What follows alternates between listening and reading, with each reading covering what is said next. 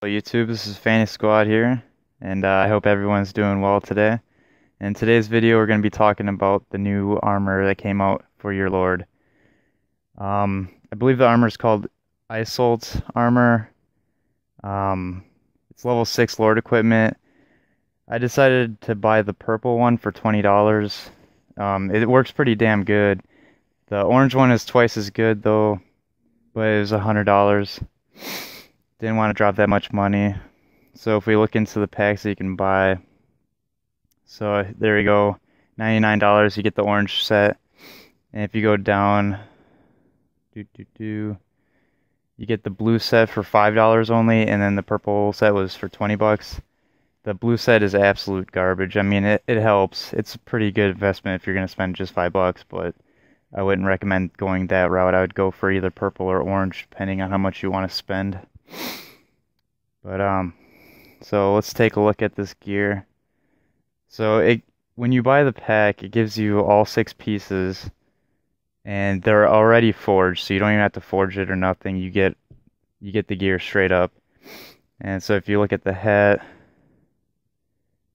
gives you minus 2.5% for construction wood, minus 500,000 for wood, minus 200,000 for iron requirements.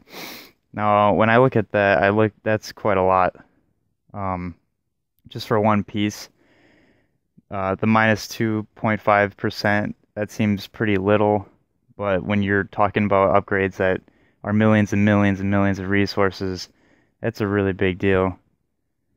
I mean, 2%, if you're talking about a million, 2% is 20,000 resources per million. And that's just a hat. So we look at the gown. Yeah. Minus a million for food, that's awesome. A lot of these have silver and iron, which are just huge because silver and iron are so hard to gather. Here's the bow, minus 100,000 silver. And the legs, minus 100%, or minus 100,000 silver requirements. Like, that shit adds up really fucking fast. And if you get the orange gear, it's actually twice as good as the purple, so everything is doubled. So now that I have it equipped, let's actually take a look at how this actually plays in. So right here we got a 28 farm. If I go to upgrade it, when I have the armor equipped, I literally have to pay no resources at all for 29 farm.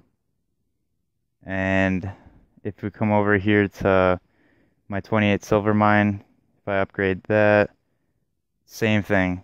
29 silver mine requires no resources whatsoever. It'll take me 3 days to build, so you still have to build timers, but you don't have to pay anything to build it, which is phenomenal. And then we got our military camps. So if I want to build a level 23 military camp, it'll only cost me 114,000 iron and 0 silver and 0 wood. That's amazing because if I go to my normal gear without these buffs on and I go to the same military camp right here, it'll cost me 752,000 iron, 119,000 silver, and 683,000 wood. I'll take free over that any day. And this is every upgrade it applies to. It's just insane.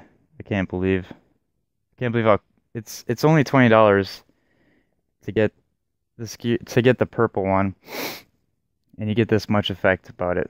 So then if you go over to bigger stuff, let's see here, 22 wishing well, 91,000 iron. That's all it's gonna cost me.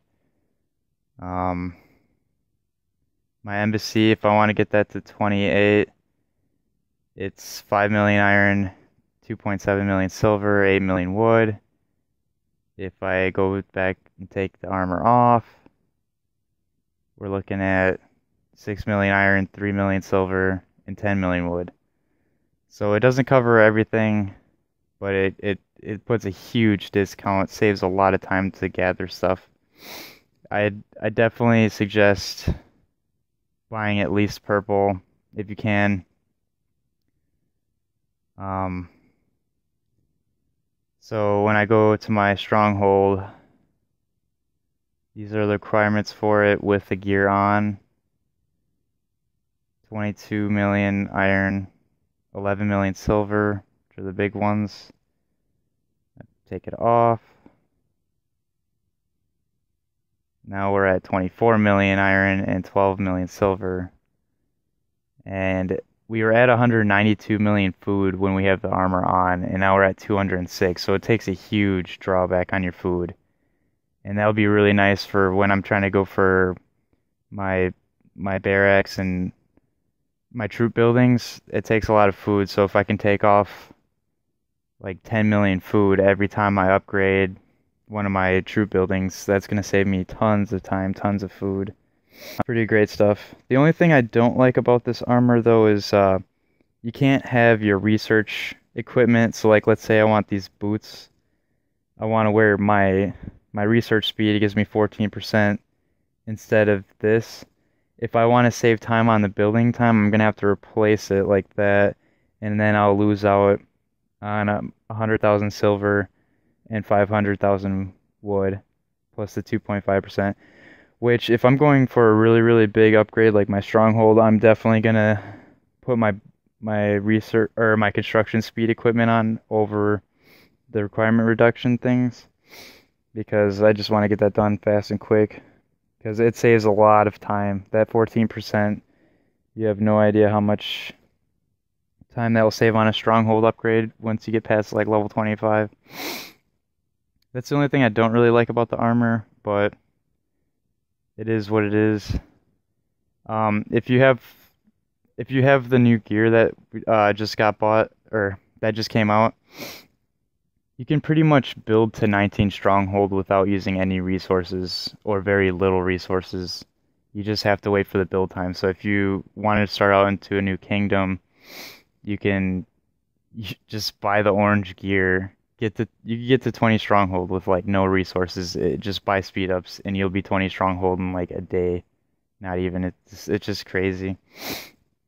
I just thought I wanted to make this video for you guys because I know there's a lot of questions about it, and wanted you guys to actually see what it does.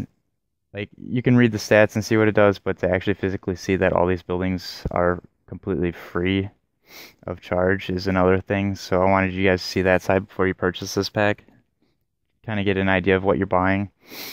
And then yeah, I don't know. I highly advise paying the $20 because I think this is the best $20 pack you could buy right now.